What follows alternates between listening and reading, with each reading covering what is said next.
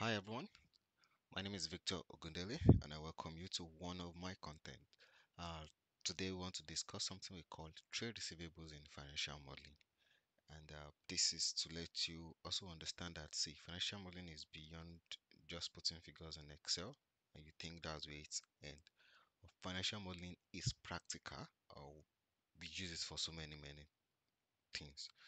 Now, one of the uses is using your model to get something we call a short-term loan. And in getting short-term loan, one important thing we consider uh, that we usually consider the most is your working capital, because it's a short-term loan that you need to meet up short-term financial obligation. And as such, as a modeler, you must always understand different things that must be factored and incorporated into your model. So let's have a walkthrough of it.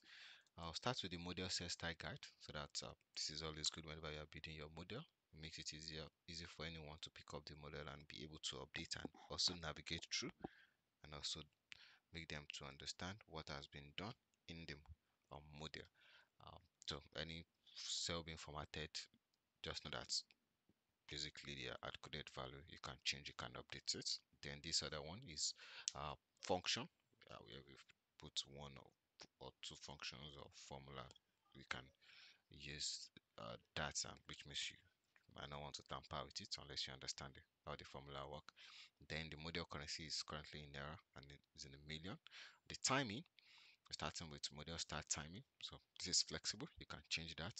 Month in a period, so it's just monthly. Then month in a calendar year is 12 months. So if you take a look at this, you can see for January, I think, how many months do we have? So we have 60 months here, so which means this is over 5 years. Now I know most times it can be difficult trying to build out a monthly networking capital. But as I said, in real life, especially when you are building operational kind of model, definitely you need to be able to build out your working capital month on month. So to this content is focused on trade receivables. Now, days in a period. So we'll take a look at the days we have in each of the months, right, over the 60-month forecast. Now, as I said, we are focusing on trade receivables, so which means we just have our revenue being hard coded. So maybe you want to, if you want to incorporate this into your own model, definitely all you just need to do is by the time you've calculated or computed your revenue, you can just link them directly here. Now, this has also factored in the reality of how business work. I think maybe some of my other videos, I'm going to release a content on how you project revenue and also be at least 80 to 90% accurate in real uh, business case, right? Especially for typical mature businesses. Revenue does not grow on a straight line method. Yes, revenue can grow, but it does not grow on a straight line method like that. So there's always a seasonality. Also depends on the industry, business kind of operates, right? So which means most time it can be like a zigzag of a thing, and that's the same thing you can see in this revenue. So month one, month two, so month one, month two increase, month three decrease, month four increase significantly. So if I highlight the whole thing and I put that in, let me put that in a straight chart. So I put that in a straight chart, you kind of see what this kind of give us. And in reality, this is more like how business kind of operates in reality. So as a modeler, you must be able to also consider that in your model build. So we will cover that in the next contents. Okay, so here we have our receivable days. So just using this for only receivable days, you can also use the same approach for your payable days and other net working capital line item. So the receivable days is assuming this will be over 20 days on average. Okay, and now there's always need for us to always factor in adjustment for seasonality. Okay, at least based on my knowledge. For example, let's take like a manufacturing firm, maybe beverages. In December, what usually happen is because they have a target, or let's say towards the end of the year of the business, they have a target to be able to sell up to this. So what you know what the marketing units usually do is that they kind of create a discount, and they call their distributor. They ask them to just take the goods okay, against the next year, or maybe because it's festive period, they tends to give them more and tell them that, you know what, yes, we understand this, so we're going to give you more receivable days. So which means give if you are giving the goods to you now, we are saying, okay, you know what, to take you, okay, pay us in the next 30 days. We know that this is festive period, so you do different kind of thing, you know, so you kind of factor in those kind of typical business reality into it, and things that can affect you being able to collect your cash quickly as soon as possible from your it could be your distributor, it could be your customer. Okay, so now this is considering, okay, maybe in April the business, they feel like, right, so if the business has historical financial, it's kind of easy for us to use the trend of the historical. But if it's just the business, no historical and the whole thing, we can also use the typical uh, business understanding, right? I think April, there's always this festive period. Definitely maybe the company would decide that, you know what, we're going to just, some of our goods we give it out, we also give them more time to be able to sell it, right, and before we get back our money, so which will definitely increase our receivable days.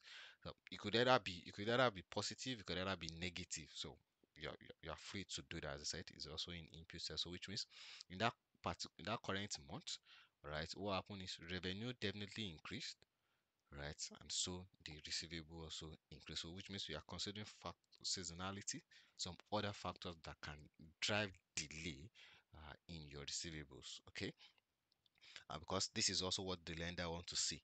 They want to be able to see, oh, this particular period, are you sure you'll be able to meet up this? In typical project finance, they will tell you, we kind of call it debt sculpting. So where you sculpt your repayments based on the period that you know you have more cash, right? You can use it to pay, and then period you know that you'll be short of cash, you then try to negotiate to pay a lower uh, repayments kind of thing. So the same thing also apply in in here.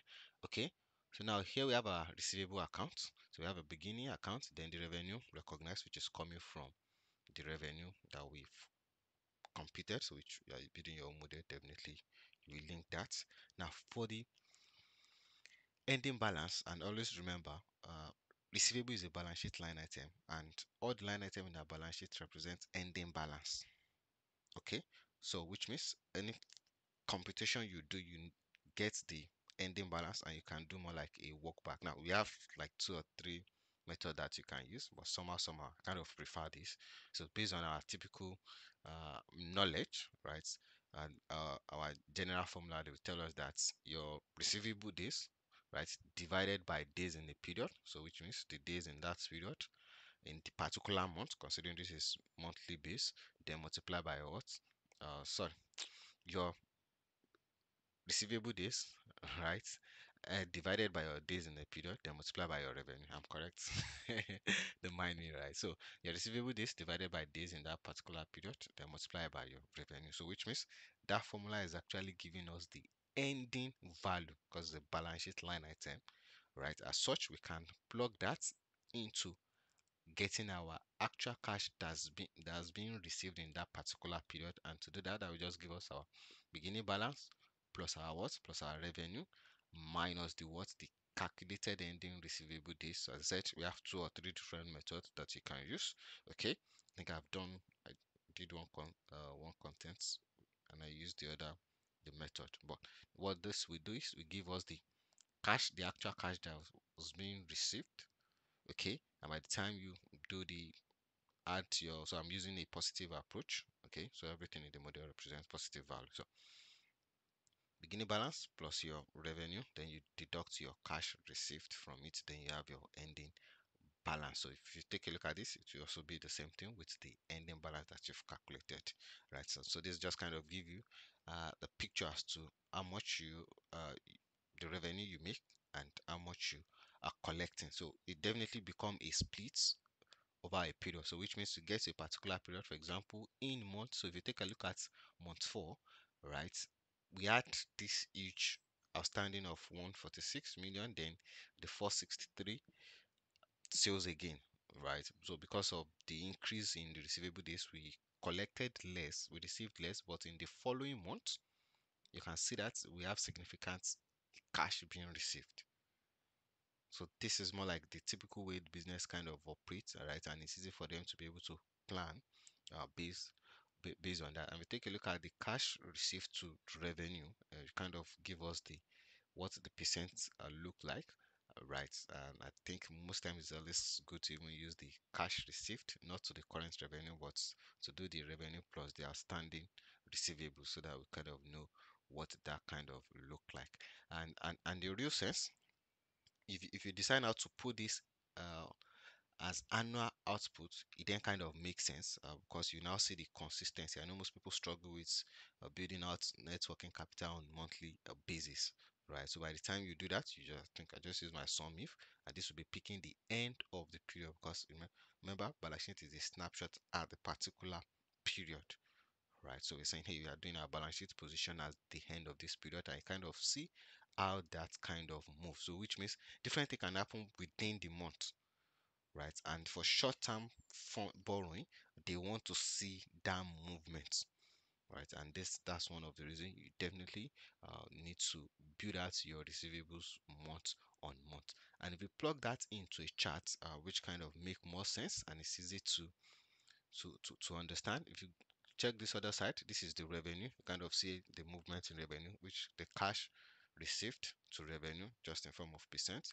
The trade receivables ending balance, you can see the kind of movement, right? And I can tell you, if you take any business that has been in operation and you plug out their receivables, right? I'm sure definitely you will not see a straight line thing, so just moving from point one straight to point 100. So you always see this zigzag of a thing, and by the time they plug this into the map, into a chart, which makes it easier to read, right? So for the line chart, you can see this is the revenue, right? So the cash received is in the red dotted line, and it's easy for you to see that hey, this particular month we are receiving much, right? Maybe due to uh, the fall in our receivables in previous months. So I had to do the timing on quarterly basis, so that's kind of easy to read, and you kind of see the movement, right? Period you expect to have high revenue, then you're going to have a low cash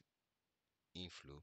Then you get to plan yourself that hey, during the cash I'm going to have much cash. Maybe I'll need to be able to reserve enough cash to be able to cover up my business operation during this period. If not, the business shortfall of cash, and definitely we need to try and get a short-term funding. And if you look at it in uh, the other graph, right, you kind of see what this is my revenue, and you see this picture. So as a modeler, you must be able to build out and mirror the reality of business in your model build. As I said, financial modeling is not just artistical thing; it's a mechanical thing. It's based on is is being built to drive decision making, right? To save companies from some business risk. So as such, as a modeler, it's also our responsibility to make sure that we're able to build this out properly, right? As I said, in a typical operational kind of model, you always incorporate your actual. Then from your actual, you build your forecast. If there are changes in plan and strategy of the business, business need to do one or two things, it's easy for them to make that decision and also see the financial impact on the business. So once again, let me keep it short here. So what I will do is I will drop the link to this Excel file so you can download it and also use it for your own personal learning. Please note that I can be wrong, I can be right, right? But because it is finance, it definitely can have a different perspective, different from what I have. But the whole thing is, as long as it makes sense, right? We keep learning from each other and make sure we drive this modeling into where we are able to build out a typical reality of a business. So once again, my name is Victor Ogundele, and thank you for watching.